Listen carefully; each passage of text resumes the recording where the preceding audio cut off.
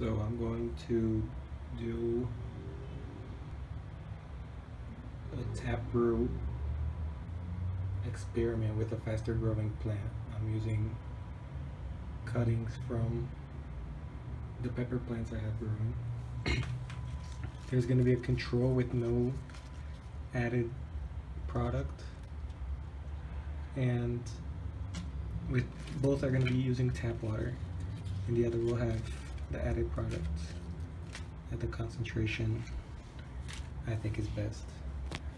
There's going to be 3 2-noids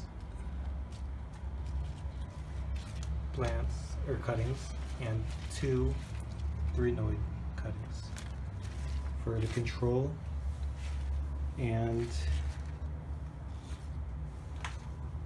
the one with the product.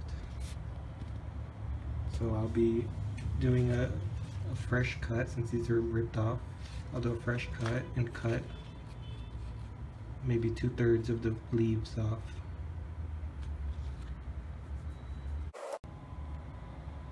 Okay, so the treated solution or the treated water will be marked with the green, and I've already put it in here. It's fully water dissolvable, and each have 500 milliliters of water. I'll change the water maybe every 3 days depending on their appearance, and the end goal is not to have more roots or faster rooting, but to have thicker and more developed taproot. So with peppers, it should have maybe only 1 or 2 roots without many feeder roots, and that's the main goal. It's to have better taproot development and not necessarily better root system in general. The cuttings were not treated with any rooting hormone. They were all cut today. They have similar node count with the control versus the treated. All the leaves were cut around 2/3 to prevent excess water loss. And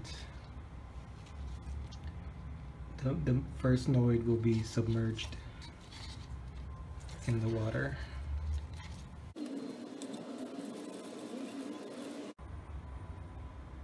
So they're both placed in the same amount of water in similar bowls, containers, and they'll be in the shade with similar lighting conditions. So today is Friday the 24th. You'll update this in 3 days to see how it's progressing and to change the water.